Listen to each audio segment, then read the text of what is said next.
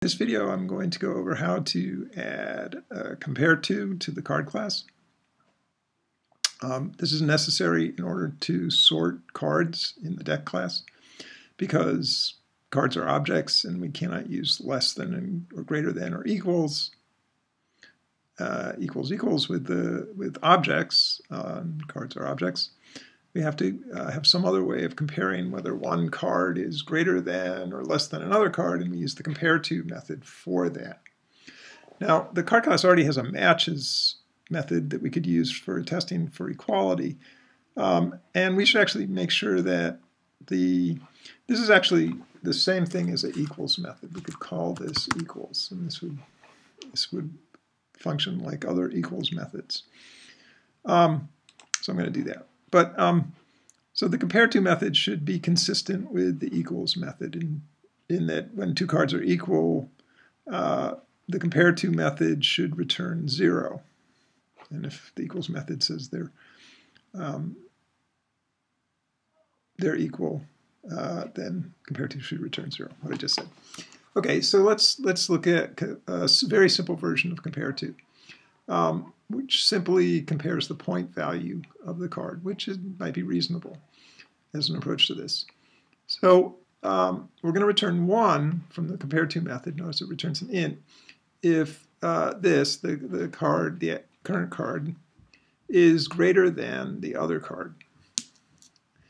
Right, so you can think of this as subtraction, where you're subtracting other card from this. So if this is greater than that, you're going to get a positive number. If they're equal, you're going to get a 0 from the subtraction. And if this is smaller than the other card, you're going to get a -1. All right? So here we have this implemented down here. If this dot point value is greater than the other card's point value, we're going to return a 1. Else, if this dot point value equals the other card dot point value, we return a 0. Else, we return -1. Right? And this will actually sort the cards. But the way it will sort them is it will put like all the cards with a point value of 1 together, and their suit position will not be sorted. So it wouldn't do the one of spades, the one of hearts, the one of clubs, the one of diamonds consistently. Now that you might not want to do that. That's fine. Okay. So another way to sort cards might be within a suit to sort them by point value. Right? And that would, I'll leave that as an exercise for any of you to figure out if you want to do it that way. It's kind of a fun challenge.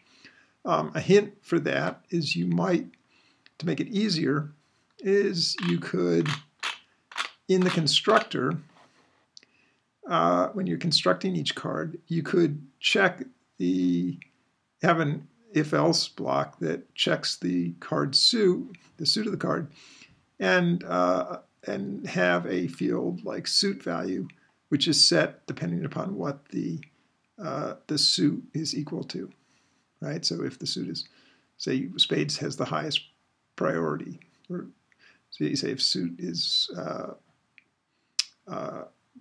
spades dot equals spades, then suit value equals 1. Okay.